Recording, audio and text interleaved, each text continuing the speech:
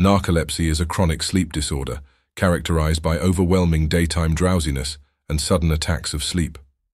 Excessive daytime sleepiness, EDS. This is the most common symptom.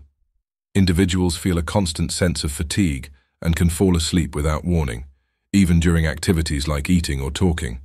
Severity can range from mild to severe, impacting daily activities and quality of life.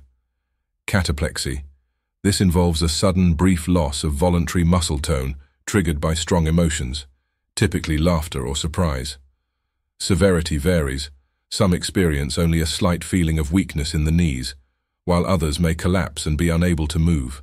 The severity of narcolepsy symptoms can vary widely among individuals and can change over time. Some people may have mild symptoms, while others may experience severe disruptions to their daily life. It's also important to note that not everyone with narcolepsy will experience all of these symptoms. Diagnosis and management by a healthcare professional are essential for improving quality of life for those affected by this condition. Disrupted nighttime sleep. People with narcolepsy often have difficulty maintaining sleep at night, with frequent awakenings. The severity can vary, ranging from mild to severe disturbances that significantly impact sleep quality. Memory problems. Due to disrupted sleep patterns, individuals may have difficulty concentrating and experience memory lapses. The severity of cognitive impairment can vary.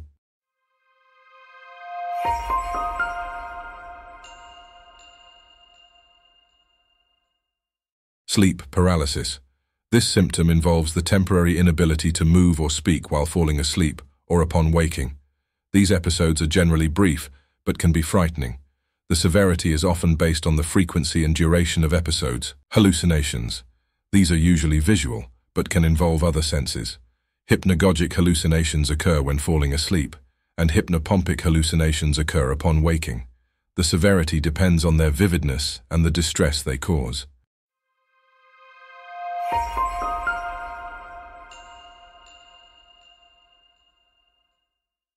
Night terrors, also known as sleep terrors, are episodes of screaming, intense fear, and flailing while still asleep.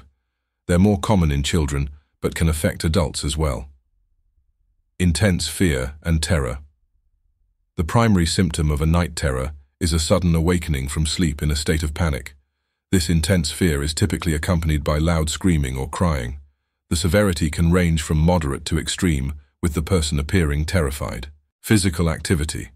This can include sitting up in bed, walking around, flailing or thrashing movements. In severe cases, it might lead to aggressive behavior if someone tries to restrain or comfort the person. No recollection of the event. Individuals usually don't remember the episode upon waking up. This lack of memory can be complete or partial and is a key difference from nightmares. Difficulty comforting the person. During a night terror, it's often hard to awaken or comfort the person. They may seem unresponsive to efforts to calm or reassure them. This can be distressing for both the individual and caregivers.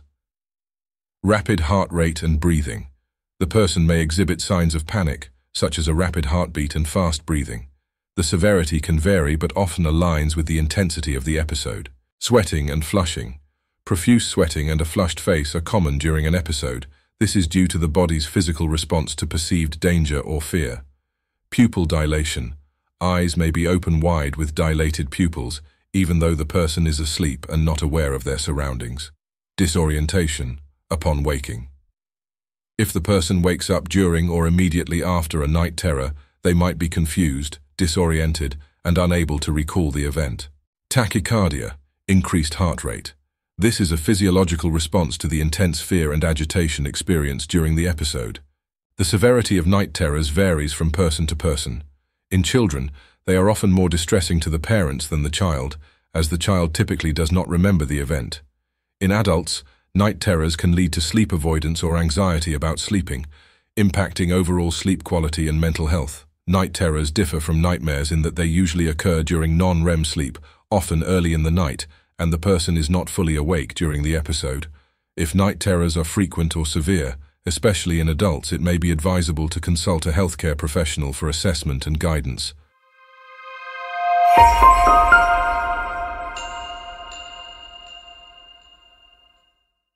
Sleep attacks, commonly associated with conditions like narcolepsy, are characterized by sudden, uncontrollable episodes of falling asleep, often at inappropriate times. Sudden onset of sleepiness. The most characteristic symptom of a sleep attack is an overwhelming sense of sleepiness that comes on suddenly. This can happen without any apparent warning signs and can be quite severe, making it difficult for the individual to stay awake. Microsleeps. These are very brief, seconds-long sleep episodes that can happen without the person being aware of them. During microsleeps, the individual might have a blank stare, head snapping, or sudden body jerks. The severity can range from mild to severe, depending on the duration and frequency of these episodes. Uncontrollable napping. Individuals may have uncontrollable urges to nap, regardless of the location or activity. These naps can be brief but refreshing. The severity lies in the lack of control over these urges, which can occur in potentially dangerous situations, like while driving or operating machinery. Cognitive impairment. During and after a sleep attack, the person might experience confusion, disorientation, or a decreased ability to concentrate or function. This can range from mild to severe, impacting daily activities and job performance. Automatic behavior. In some cases, individuals might continue to perform tasks during a sleep attack, but will have no memory of the activity afterward. This can range from simple tasks to more complex activities, and the severity depends on the nature of the activity and the potential risks involved. Emotional distress. The unpredictability of sleep attacks can lead to anxiety, stress, and embarrassment, especially if they occur in social or professional settings. The emotional impact can range from mild to severe, depending on the individual's coping mechanisms and the frequency of the attacks. Physical symptoms. During a sleep attack, individuals might experience slackening of the facial muscles, drooping eyelids, or a slack jaw. These physical symptoms are typically mild, but can contribute to the appearance of being disengaged or uninterested. The severity of sleep attacks can vary greatly among individuals. In some, they might be a rare inconvenience, while in others, they can significantly disrupt daily life and pose safety risks. The unpredictable nature of these attacks is one of the most challenging aspects, as they can occur without warning in any situation. Managing sleep attacks often involves lifestyle adjustments, scheduled naps, and sometimes medication under the guidance of a healthcare professional, especially in the case of underlying conditions like narcolepsy.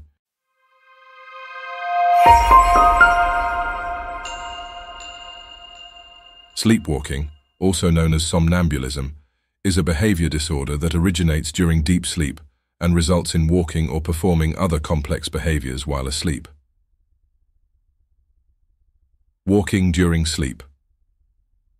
The most obvious symptom of sleepwalking is walking around while asleep. Individuals may also perform other complex behaviors. The severity can range from mild, walking around the room, to severe, leaving the house or driving a car. Difficulty waking up. Sleepwalkers are usually difficult to awaken, and even when they do wake up, they may be confused or disoriented for a short time. The severity of this confusion can range from mild to severe. Unresponsiveness. During a sleepwalking episode, the person is usually unresponsive to others' attempts to communicate with them. Their eyes are typically open, but with a glassy, staring appearance. The severity of unresponsiveness can vary, but generally poses a risk due to the lack of awareness of one's environment, no memory of the event. People who sleepwalk typically have no recollection of their actions. The severity of memory impairment is usually complete, which can be concerning both for the sleepwalker and for household members. Performing routine activities. Sleepwalkers might perform routine or habitual activities like getting dressed, moving furniture, or even eating. In severe cases, they might engage in unusual or dangerous activities like cooking or attempting to drive. Screaming or shouting during sleep. In some cases, sleepwalking might be accompanied by screaming, especially if the sleepwalker is also experiencing a night terror. This can be quite distressing to others and poses a higher level of severity if it leads to disruptive or harmful behaviors. Inappropriate behavior.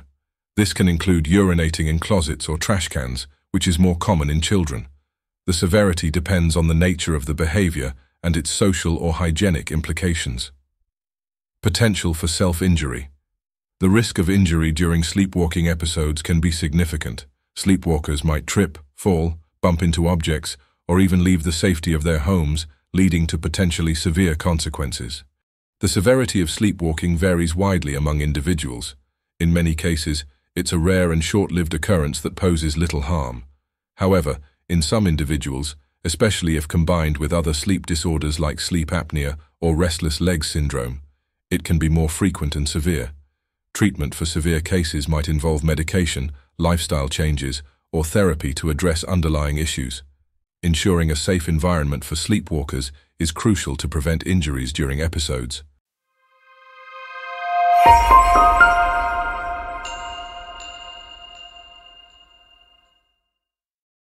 Kleine-Levin Syndrome, KLS, is a rare and complex neurological disorder characterized by recurring periods of excessive amounts of sleep, altered behavior, and a reduced understanding of the world. The syndrome is also known as Sleeping Beauty syndrome. Here are some key aspects of KLS. Episodes. People with KLS experience episodes where they sleep for most of the day and night, sometimes waking only to eat or go to the bathroom. These episodes can last for days, weeks, or even months. Altered behavior. During episodes, individuals may exhibit behaviors such as confusion, disorientation, lethargy, irritability, and in some cases, childlike behavior. There might also be an uninhibited sex drive. Rare and periodic. KLS is extremely rare, with a higher incidence in males than females.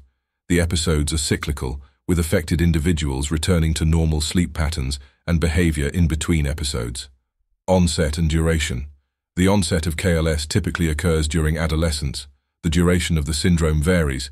It can last for a decade or more with decreasing frequency and severity of episodes over time.